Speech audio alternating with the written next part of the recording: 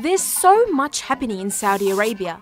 Bans are being lifted, women are getting to do things they couldn't for a long time, and the Saudi Crown Prince Mohammed bin Salman is making Saudi Arabia great again. Well, for Saudis. Saudization is part of the kingdom's plan to become more Saudi. This means increasing the employment of Saudi nationals in the private sector by replacing foreign workers with Saudi men and women.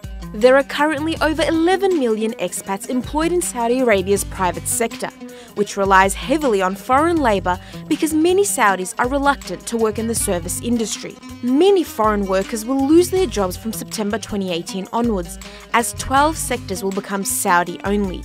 But Saudization didn't just pop out of nowhere.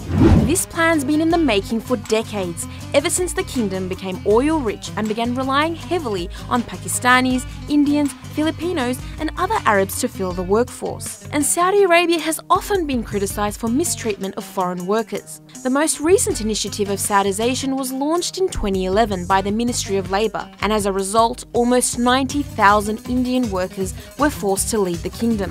The majority of Saudi's current population is below the age of 35, with an unemployment rate of 12%. The Saudization plan promises to drop that to 7% by replacing foreigners with Saudi locals.